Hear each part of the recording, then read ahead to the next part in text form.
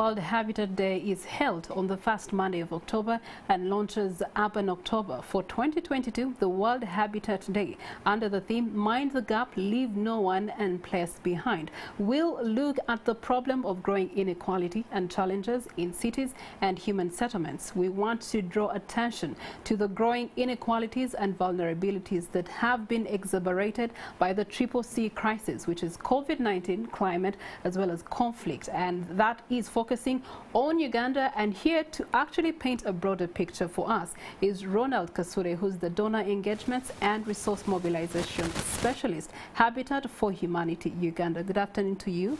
Good afternoon, Priscilla. Nice to meet you. It's a pleasure. So tell us more about World Habitat Day.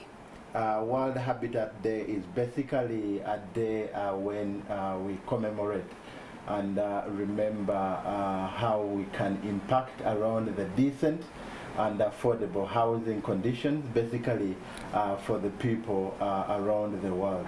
And this is basically around the 3rd of October, that is commemorated every 3rd of October. And this is basically to ensure that we improve the livelihoods of our communities, basically the living condition. Okay, all right. I want to find out from you, what are the statistical stats of housing in Uganda's city as well as human settlements? In Uganda, currently, as the population keeps on growing, we basically have 2.4 million deficit of the housing units. But remember, the population keeps on increasing, and we anticipate that by 2050, that is 2050, this housing deficit will actually grow.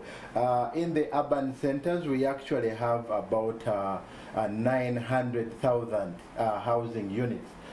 So this is basically growing day by day, and in the rural areas we have about 1.4 million housing deficit. Okay, looking at this year's theme, which says mind the gap, leave no one or place behind, could you paint us a picture of where the gaps of inequality are in Uganda's housing?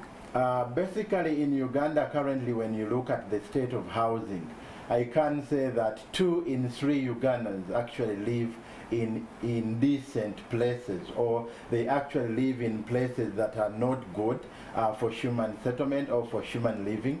And I can assure you that when you look at the statistics, and most of these people around Kampala, around town, they basically, the access to housing is actually for the rich people. When you look at, for example, an apartment in Kampala, it's all over 1 million Uganda shillings. And most of our people here actually live on less than $1 a day. So Habitat for Humanity Uganda is actually coming in to solve the problem of inequality. We are actually looking at those people who cannot actually access a place that they can call home.